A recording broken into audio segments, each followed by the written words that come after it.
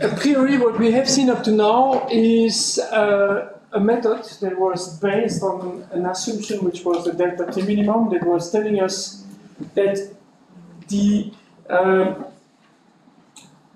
temperature difference that allows to justify an investment for a heat recovery exchanger has to be bigger than the delta T minimum that we have calculated. And this system allows us to have an indication of where is the best trade-off between the investment and the value of the energy saving. When we have defined this, we have afterwards realized that heat recovery is not so easy to identify. So last week you have made an exercise that has shown that, okay, there were several options, several hot streams that can be used to heat up cold streams. And then facing this, we have been presenting a method that is the calculation of the heat cascade that allows to make the integral of all the heat that is available in all the hot streams in the system to match this availability of heat with the needs of heat that is defined by the integral as a function of the temperature of the heat that is needed by all the cold streams that you have in the system. And by shifting one curve with respect to the other one, we were able to identify what is the maximum heat recovery that can be realized by heating up the cold streams using the hot streams. And the maximum amount that can be recovered is defined by the value of the delta T minimum. So it is defined by the fact that you have at least to have a temperature difference equal to the delta T minimum between all the hot streams that needs to be cooled down and all the cold streams that needs to be or that will be heated up. From this analysis, then there was an algorithm that was proposed in order to make this calculation, which was based on the corrected temperatures and the calculation of the heat cascade. And something which was also very important is that we have realized that the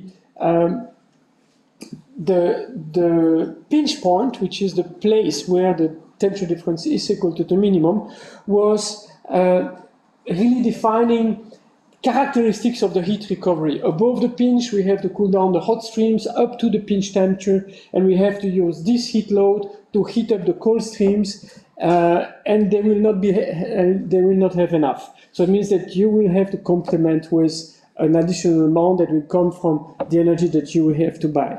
Below the pinch, we have seen that the heat in the hot stream is much bigger than the heat needed by the cold streams, which means that we have to install heat recovery heat exchangers to preheat all the cold streams that are below the pinch to reach the temperature of the pinch if they need to reach the pinch temperature by using heat recovery from the hot streams that are below the pinch. And this analysis were afterwards telling us, so now we can look at the whole system, look at all the heat exchangers that are in the system and identify the one that have to be replaced. Because if I'm using a cold utility above the pinch, it's not a good idea. Using a hot utility below the pinch is not a good idea because I have enough heat in the hot and cold streams. And if there is a heat recovery heat exchangers that is taking heat from above the pinch to heat something which is below the pinch, it is creating a penalty. And we have seen that as soon as I have a penalty on the hot utility, I have the same on the cold utility because the overall energy balance is always the same. Okay? The sum of the heat of the hot stream is always the same and defines the total heat that is available, and the heat that is needed by the cold streams is always the same, is not changing by the heat recovery. So we have made this analysis, and then some of you have said, yeah, but you tell me how much I can recover, but you do not tell me how.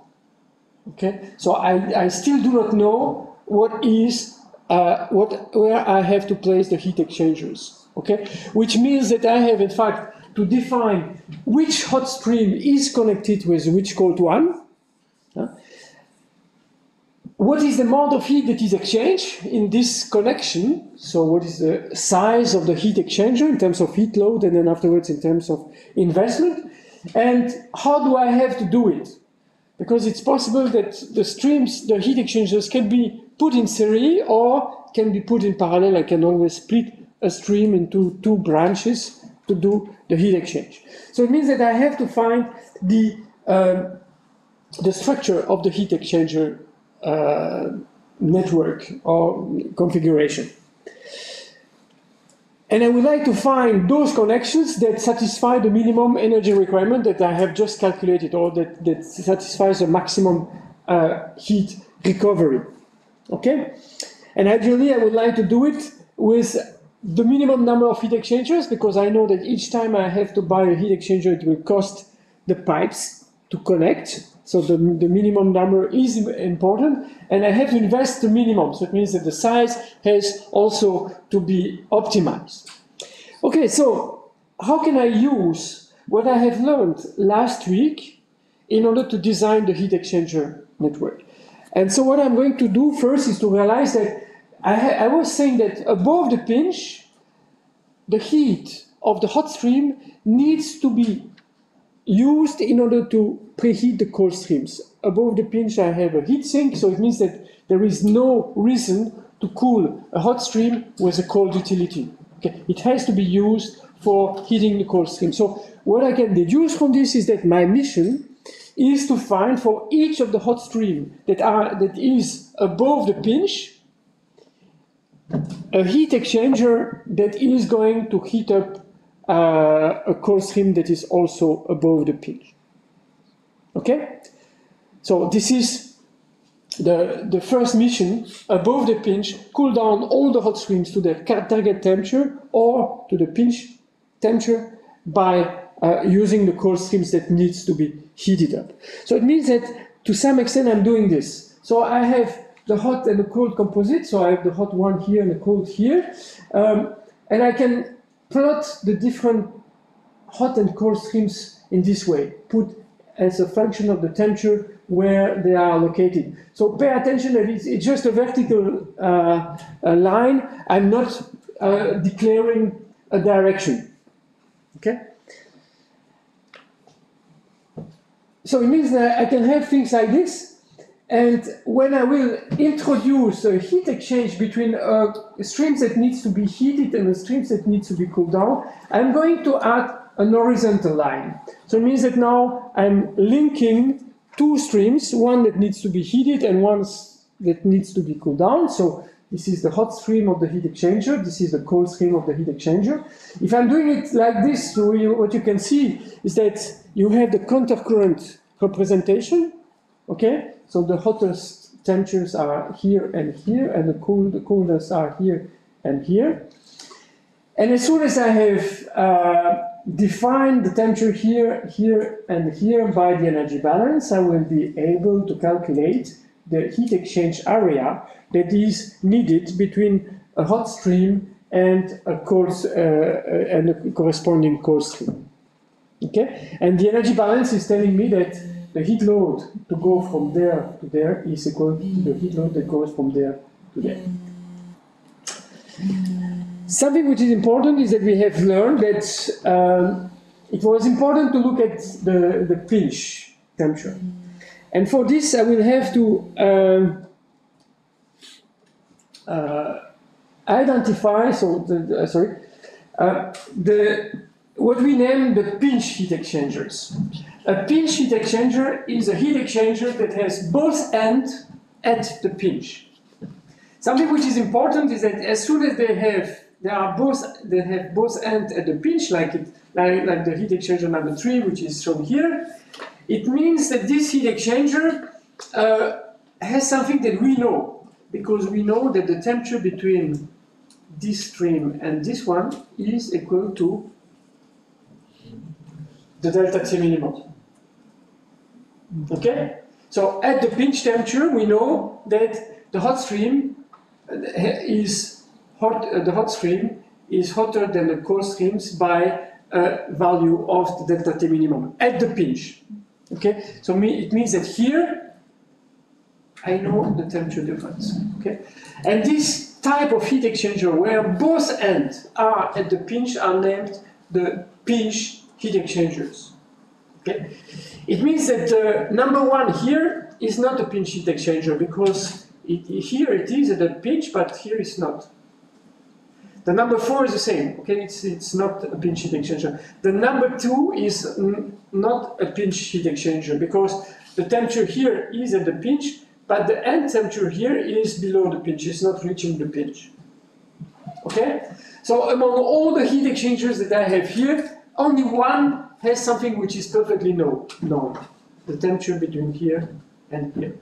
Okay? So those are the pinch heat exchangers. So the pinch heat exchangers, in fact, link pinch streams. Okay. Now, another thing that is important here is that we have exchange that are in parallel because I have split this flow into 2 flows. Okay. So the 1 and the 4 are parallel heat exchangers, while the 3 and the 2 are sequential heat exchangers, as well as the 4 and the 3 in the dimension of the hot stream. Okay, so it means that I have a definition of a representation of a heat exchanger network here. Okay, because if I have this, I can describe where are all the heat exchangers that connect the hot and the cold streams. So this is what is named the grid representation of the heat exchanger network. Okay, vertical lines for the temperatures and horizontal lines for the heat exchange. Okay, very useful representation, fast and visualizing the countercurrent as well as the fact that the heat exchangers are in parallel or in series. Okay, so with those definitions, what can I do now? So I'm going to look at the pinch streams. So the pinch streams are the streams that reach the pinch. Okay, it's possible that they will cross the pinch, but at least they are at the pinch. So I'm not going to discuss about the others because the most important is that all the streams that reach the hot streams that reach the pinch above the pinch will have to reach the temperature of the pinch. Okay, and I know that at this point the temperature difference is equal to the delta T minimum.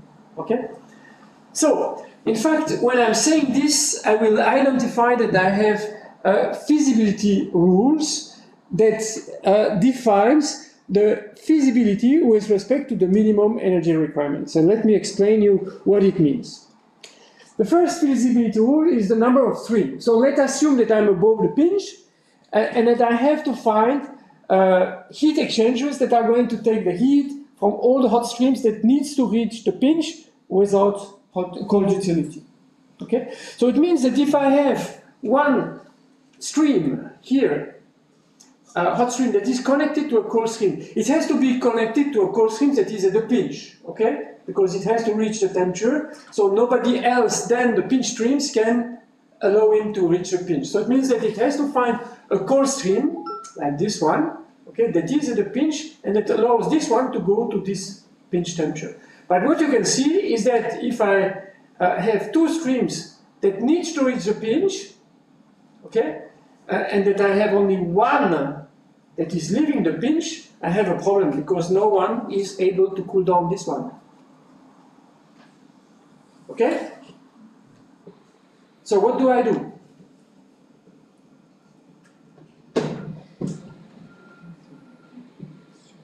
So my system is telling me I need heat for the cold streams. Okay? And I have to cool down all the hot streams. Could we separate the flow too? Sorry? Could we separate the flow into 2 parts? Yeah. So the idea is the following, is that if there is not enough cold streams to cool down all the hot streams, then I have to split the cold stream. Okay?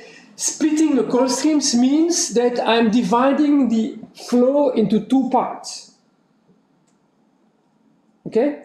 Now, if I'm looking at what it means from the flow perspective, okay, it means that I'm going to reduce, to divide into 2 parts, which means that I will have a smaller flow in one part and a smaller flow in the other one. But what I know is that the sum of the hot is smaller because it has a higher slope than the sum of the cold because I'm above the pinch. So the two curves go in this direction. Okay? So it means that there exists a way to split the cold stream into two parts, and I know that there will be a split factor that will always allow the two others to match. Okay? So it means that I can split the cold streams and create two branches. The second feasibility rule is telling me that if at the pinch, if I have a stream like this, a heat exchanger like this one, this heat exchanger will be feasible if the MCP of the hot stream is smaller than the MCP of the cold stream. Okay? What does it mean? It means that the slope here is bigger than the slope here. And this is logical because here I have the delta T minimum. So it means that if this one is bigger than this one, it means that it's smaller than this one, then the slope would be like this. I would have a smaller value of the delta T minimum. Okay? So it means that from this analysis, I know that if I'm connecting a hot stream here with a cold stream, the MCP of this one has to be smaller than the MCP of the other side. Okay? And in addition, as soon as I'm adding this heat exchanger here, those two streams are not anymore available for the others. Okay? I still have another list of hot stream and another list of cold streams. Okay?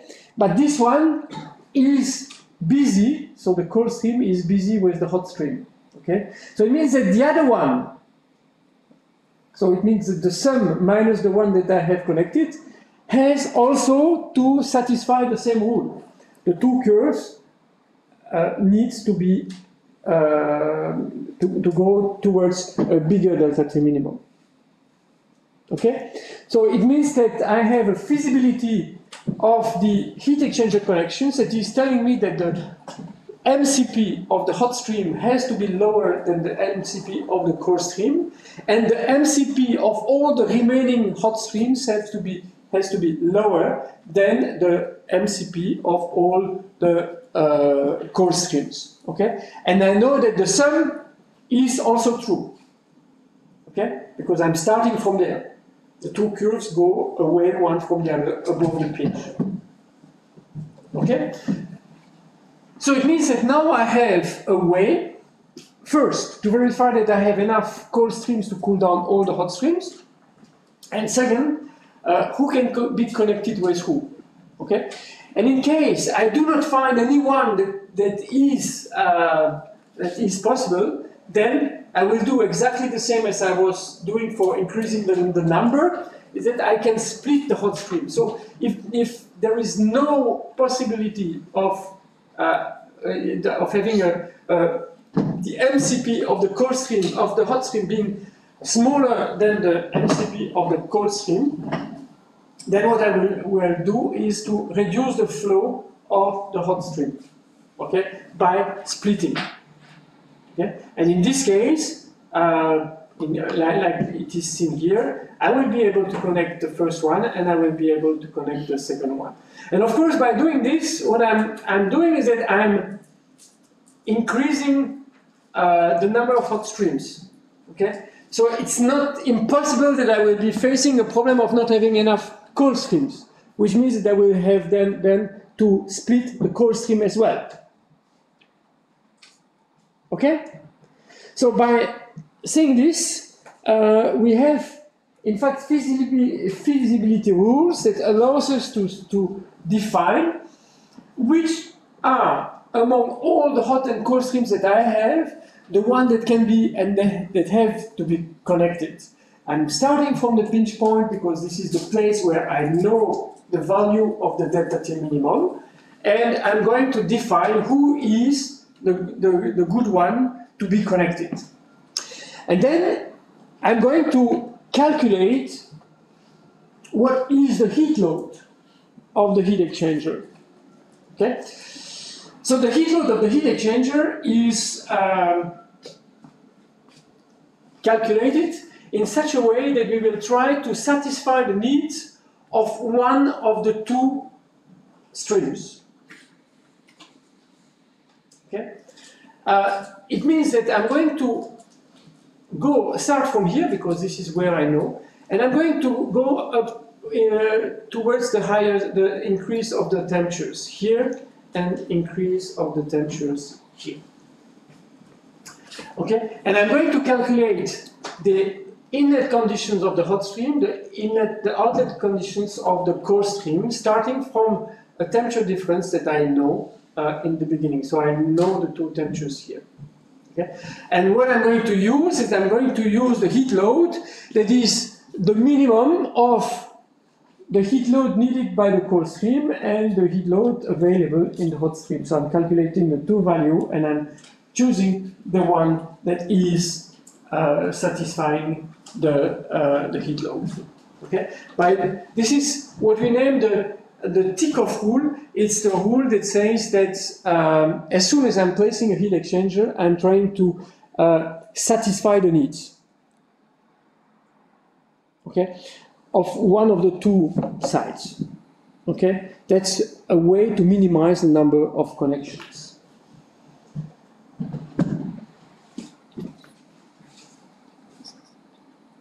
Okay.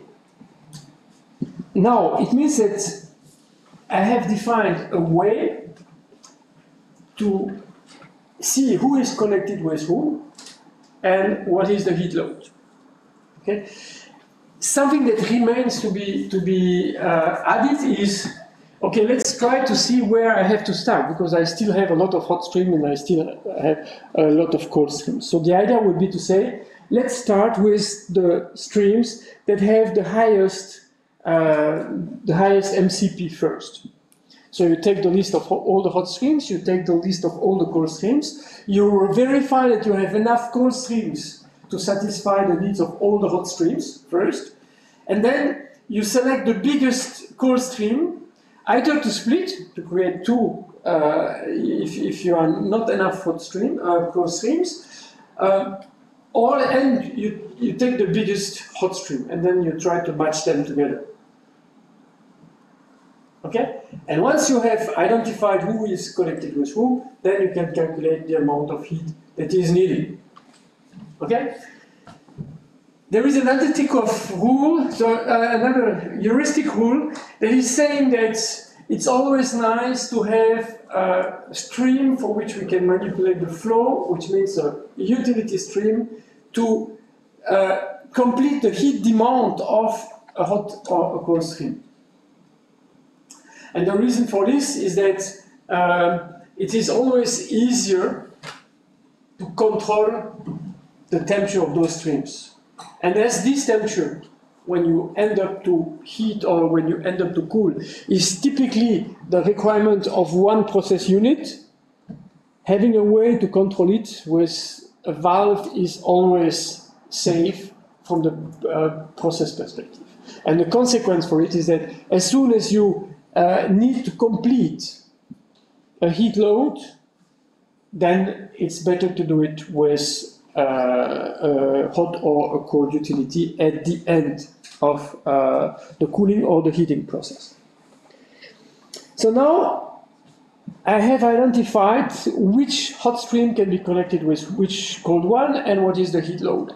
So it would be nice to verify, before going ahead with the next one, to verify that the heat exchanger is well placed. And this is what is named the operation of the remaining problem analysis.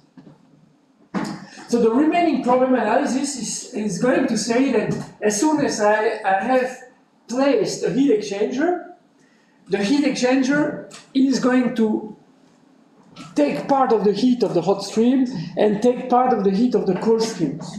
Okay? So it means that this heat is not anymore available for the rest of the world. It is exchanged in the heat exchanger that I have just decided. Okay? So what I'm going to do now is that I'm going to redo all the calculations by considering that the heat exchanger that I have just placed, so the one that goes from T1 to T2 and then from T2 to T1, sorry, and from T4 to T3, is not anymore available for the rest of the world. So it means that I'm going to replace the hot stream, which was from here to here, by one that is going from here to here, and a second one that will go from here to here. And I will do the same for the core stream, so it is split into two parts, from the initial conditions to T4, and from T3 to the target conditions. Okay? So those are new streams that I can add in the heat cascade. Okay? And at the same time, of course, I'm removing the initial one. Huh? Okay? So I'm removing the initial one, I'm adding new one, and then I'm calculating the minimum energy requirement. And if the new minimum energy requirement is equal to the previous one, it means that my heat exchanger is at the right place. Okay? So this is what is named the remaining problem analysis. So it means that each time I have placed the heat exchanger, I have to test if it does not create a penalty. And it can create a penalty because sometimes you will see that composite curves are not always going away one from the other. Sometimes they can approach again and then go away afterwards. And in this case, it might happen that you will have a problem of minimum energy requirement calculations like the one that I'm presenting here for the remaining problem analysis. Okay, so now, having said this, I have a nice method to design the heat exchanger network, because I have really a systematic way. So the first step is that I have to be sure, and yeah, so first I'm going to, all what I have said, sorry, for what is happening above the pinch, cooling down the hot streams, is also valid, but inverted, for the core streams that are below the pinch. Okay? So it means that above the pinch, what I have to do is to cool down the hot streams so that they reach the pinch temperature without the help of cold utility. And below the pinch, the key streams are the core streams that need to reach the temperature of the pinch without the help of a hot utility. Okay? So it's just a mirror approach, which allows me then to say, okay, let's assume that I'm above or below the pinch. I decide who is the key stream. So the key stream is hot streams above, cold stream below, and who are the non-key streams, which are the cold streams above and the hot stream below. Okay? As soon as I have this, then I verify that the number of hot stream is smaller or equal, of key streams, sorry, is smaller or equal to the number of cold streams, of non-key streams, sorry. If this is the case, then I can continue. If not, I know that I have to split one stream. And if I'm smart, I'm starting as I'm smart, as I'm smart, okay? I will start with the biggest MCP so that I have streams that are of the same order of importance, okay? So once I do this, then I'm splitting so that at the end I have enough non-key streams for all the key streams that needs to be reach the pinch. Then I'm entering into the feasibility rule that check the MCP. So the MCP is going to tell me, do I have to split or not the non-key one? The key one, sorry. So I've split the non-key one here, and I'm going to decide to split the key streams if there is no heat exchanger that satisfies this rule. And as soon as I have found one that satisfies the rule of the MCP, then I can place the heat exchanger and calculate its heat load. I'm always starting from the pinch. Starting from the pinch, going up to the highest temperature when I'm above the pinch, going down in temperature when I'm below the pinch, calculating the heat exchanger, and looking at the remaining problem analysis. And the remaining problem analysis is going to tell me if or not there is a penalty in introducing this heat exchanger. Of course, typically I will not accept to have a penalty, but the pragmatism would sometimes tell you, yeah, perhaps that for this small amount of heat, I would accept to have this heat exchanger that I really like. Okay, so but nevertheless, so I will have the freedom to decide, and as soon as I have decided, I have a new data set. So it means that I have a new list of hot stream, I have a new list of cold stream. I can go back, and I have perhaps also a new position of the pinch point. Huh? It might happen that I have a new pinch point. Okay, and as soon as I have done this, then I can restart and go back to the beginning. Okay, so conclusions. If we know the value of the delta T minimum, if we know the minimum heat exchange, okay, I have been able to show you that there was a method to decide which one of the heat exchanger has to be connected to which one. Okay, which one of the hot or cold stream, sorry, has to be connected with the corresponding cold stream. Okay, which allows me then to design the heat exchanger network that has, on the one hand, feasibility rules, and then on the other hand, what is named the heuristic rules. So it means it's things that have been learned from the past, or recommendations of priorities to be set. It's perhaps not the best one. Huh? And of course, something which is important here is that we have to recognize that we have been doing an exercise where there is still some unknown, because I have recommended to take the biggest CP, but perhaps that there are a lot of similar heat exchangers or streams, okay, that are equivalent. And the problem is that each time I take a decision, all the other decisions will be affected. And I'm not always sure that I'm taking the right decision. I just have safeguards that allows me to say, okay, I'm going in the right direction, right? But nevertheless, so now we have a method that allows us to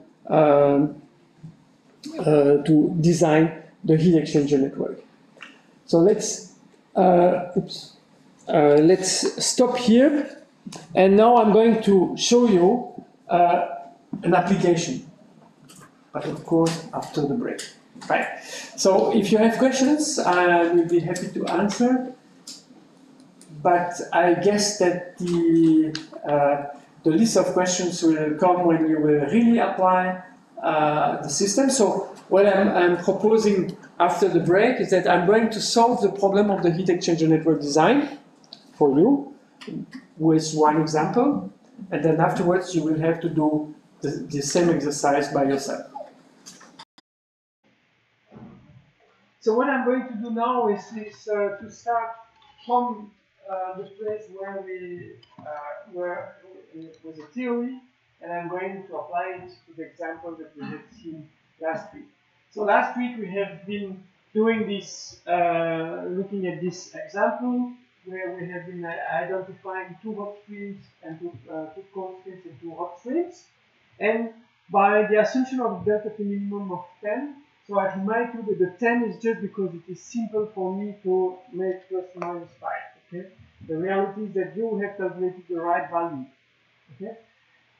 But knowing this, then we know that the minimum energy requirement is 20 kilowatts, that there will be a total heat recovery of 385 kilowatts, and we have seen that we have a method that allows us to design the heat exchanger. So starting from the pinch position, which is here, so 80 for the cold streams and 90 for the hot streams, I can plot the grid representation of the streams. So I have two streams that go down here, one that goes from low temperature to high temperature, and one that is starting from the pinch. So you have to know that there is always one that is creating the pinch. So there is always one that is creating the kick which means the one that has the initial temperature, which is at the pinch. Okay.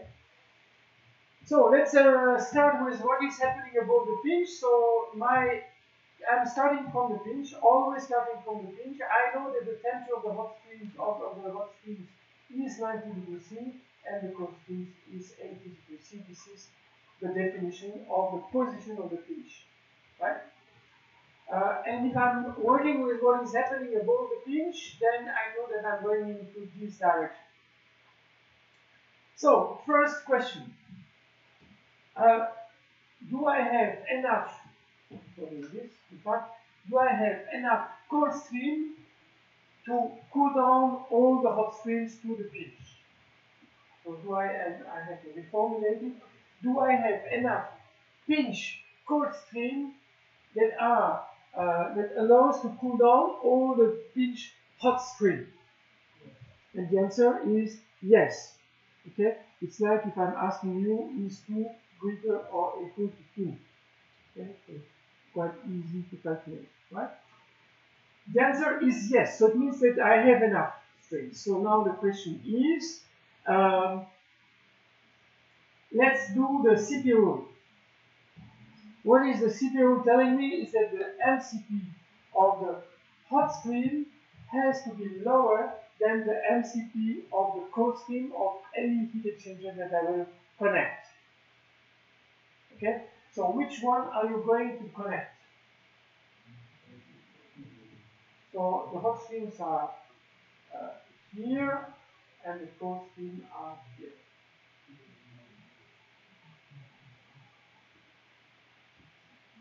Yeah. You can connect to the COD to the D, but we have a problem. Okay, and what is the problem? With the CP, and dot CP of lower than Okay, so it means that in reality there is no connection that is visible now, because the MCP rule is not only that the hot stream needs to have lower MCP than the cold stream, but the remaining one as well. Okay, so it means that I could have connected this one, seems to be okay, but then I have a problem with the other part of the equation. And I was starting here with the biggest one, so I've connected the biggest with the biggest. But as soon as I try to do this one, I have a problem. And the answer to it is split the hot stream. So what I can do now is to split in such a way that I have an MCP here, which is smaller than the MCP here. Okay, so this solution is feasible, but sorry, we do not have enough cold streams anymore. So it means if I'm doing this, I will have a problem to cool the hot streams. But nevertheless, so I'm going to show you this first correction here, and I'm going to establish the E1. So it means, sorry, going back here, I'm considering that this one will be correct. Okay. The reason why I'm saying this is because I'm looking at the smallest part here, which is the constraints. Here I know that I have a big one and that I can always split. Okay, so it means that this will be, this is the reason why I can work with this one. So I'm choosing this one, and I have to find what is the heat load. And then for doing this, I have been looking at what is the needs to complete the needs from 155 to 90, sorry, 160 to 90 for this one and for this one. And so what I have decided in this case, I have looked at the heat loads.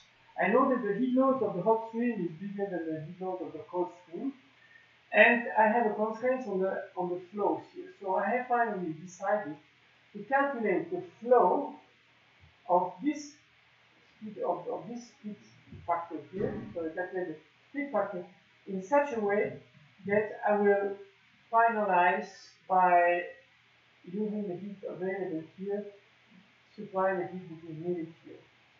Okay, so I'm calculating the flow, and the answer is 1.07 in such a way that by cooling down the 1.07 from 160 to 90, I will exactly satisfy the heat load that is needed here.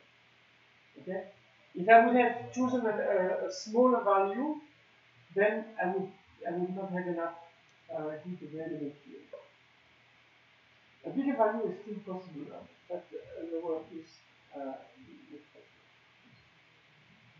okay? So this was the way to calculate this the size of this heat exchanger, and as soon as I had the size, then I had the way to calculate the U times the area, and then from there I will have the area, and I will have therefore the cost. Okay? So I have one heat exchanger that is characterized. I have the hot streams and the cold streams that are calculated. So as soon as I have placed this heat exchanger, I have a new collection of heat exchangers, which is shown here. So out of a heat exchange. Okay. So this is the list of the hot and cold streams. Sorry. Here, the value here is the list of hot and cold streams when I have placed the E1 between A and C. So I have a new C, I have the B, and I have the B that are still not satisfied. Okay? Okay, now I have the next problem you have mentioned. There is not enough cold streams to heat up all the to cool down all the hot streams. So what I have to do is to split the cold streams. I could have split the A, but the A is already small, so it's better to split the B. And here I have selected the flow here, so that there is a nice capacitation between they reach the same temperature here, knowing that by definition I will have to reach the 20 kilowatt there. So there I have tried to do an isothermal mixing to define what is the best flow between the two. Okay? And don't forget that I'm always going from the lowest temperatures to the deepest temperatures. So it means that the flow, I'm calculating the outlet temperature of the system. By doing this, I'm able to calculate all the heat exchangers in my system. So I know already the E1 that I have calculated, for which I know the temperatures, and by knowing the flow, I know the heat, and the flow here, I know the heat load. Then I have the E2, for which I know the temperature here, I know the flow, and here I know the flow because it's the remaining flow here, and the corresponding heat load. And then the E3 is starting from this temperature to 90 and is going to heat up to 135. And the balance is done by the hot frequency that I'm placing at the end of this cold stream. Okay? And now I can calculate all the heat exchangers that I have added, so the E1, E2, and E3, for which I know all the temperatures and all the heat loads, which allows me to calculate the cost of the heat exchanger that has been installed. Okay, so now I have the answer to the next question. So I know how much heat I have to put in the system, and I have already placed half of the heat exchangers, so the one that are above the heat. Okay, and I have made the calculation, so I know how much I have to pay. So below the pinch I can do the same. So now below the pinch, the key streams are the cold streams. So I have to heat up all the cold streams. They need to reach the pinch without the help of a hot utility. So the first question is, do I have enough hot stream to heat up all the cold streams to reach the pinch? The answer is yes or no? Yes. So we have enough streams. So 2 is bigger than 1. So it means that we have enough. So we are going to place a heat exchanger. I'm taking the biggest one with the smallest one. Okay? And then I'm calculating the heat load in such a way that one of the two is satisfied. Okay?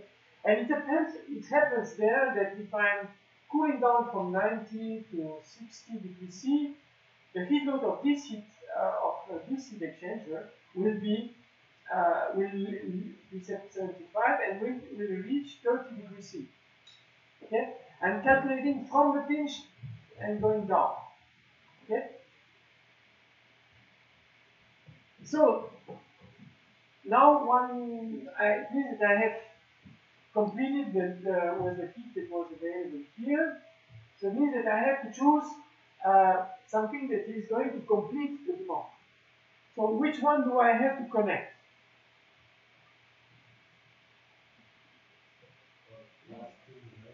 I'm connecting D to this one. Okay? But what we can see here is that it might be surprising because I'm 30 here and I'm at the pinch here. Okay? But it's normal. I have too much heat available in hot streams. Okay? So the key is that I have to be sure that this one reaches 80.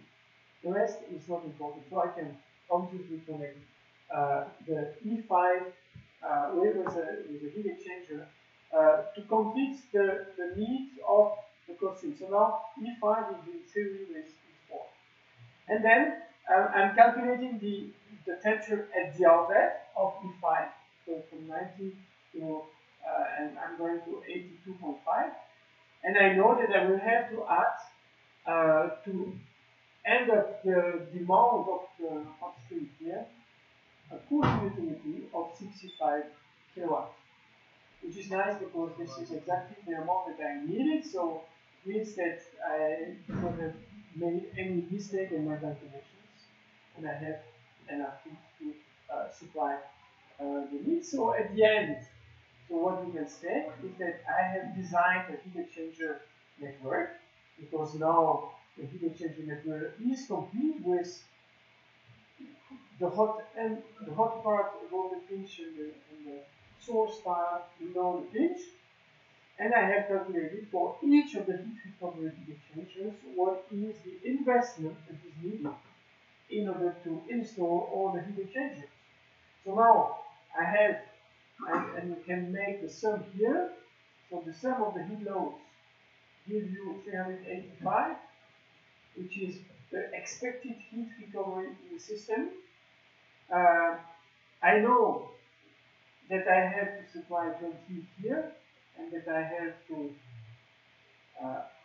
remove 65 here, which is what was targeted. Okay? And now I know what is the amount of area that I have to target. I know what is the cost of this investment, which allows me then to tell my boss, okay, buy those heat exchangers, this will cost so much. And as I have selected the right at the minimum, I can then show you that you will win money, have a profit out of this heat exchanger. Okay? Do you have questions there? Yeah?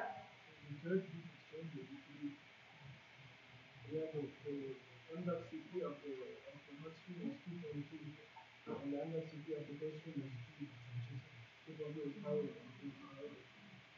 Yeah, but we are below the pitch. And the last, you are saying about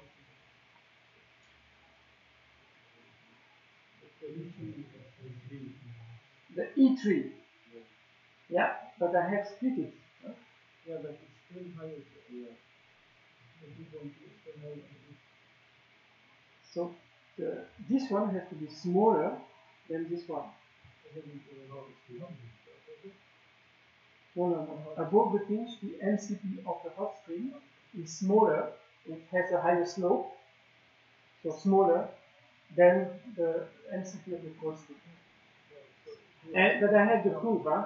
So you can see that you go from 150 to 90, and you go from 80 here to 135. So you are lower than the temperature difference at the other side of the heat exchanger is bigger then okay, that's because the MCP of the core stream is higher. So 2.2 is higher than 2. Okay? So the core stream is bigger or the hot stream is lower, okay? I was confused. Okay. No problem. But you're right.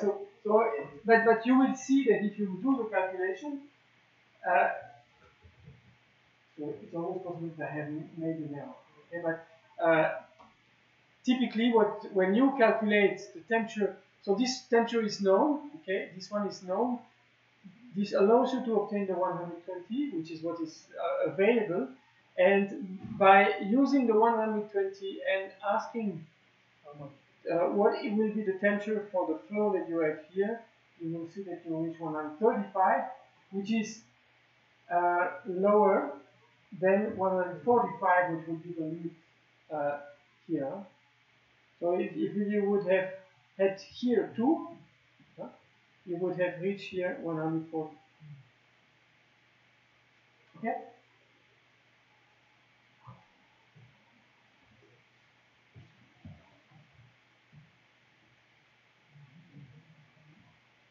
Other questions?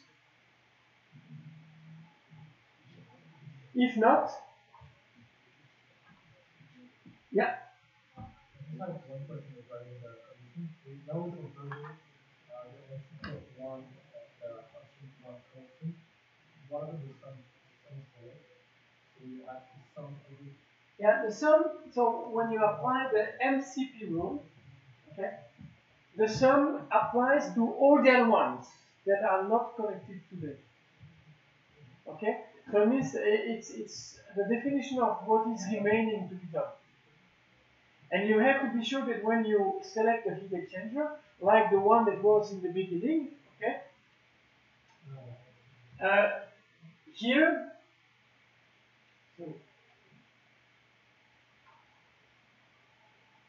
so when we are here, apparently it will work.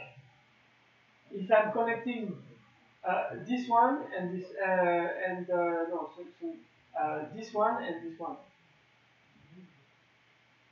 Okay? Apparently it will work, but the remaining will not. Yeah. Okay? So just to be sure that what we are doing makes sense with the rest. So it's a safeguard to be sure that we will not do useless work. Because the problem is that if you have 20 hot streams and 15 cold streams, the number of combinations is quite high. And when you take one decision, it has an impact on all the remaining one. Okay? So it means that it's important to be sure that from the real beginning, we are not going to lose our goal or miss our goal. Yeah. Above the pinch point, under CP of the core should be higher than the hot, right? Yeah. But I still don't understand that it wasn't the case in one of these steps.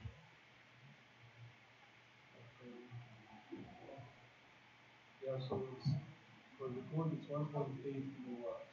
So, yeah, but it is connected. So here you have, I should have written the flow here. So it's 1.5, huh? And here you have 1.8. Okay? So and I must admit that I needed a rule to decide how to do the flow repartition. Okay? So I had a limit here, which was the flow here, and I had another limit which was the flow here. And between 2 and 1.43, I still have a degree of freedom. Okay? And I decided to do a fair repartition between the two by saying that the best would be to mix at the same temperature here. Okay? My responsibility, it's not proof of optimality for sure, but if you have to find the best value, then you have to solve an optimization problem, which would be much more complicated.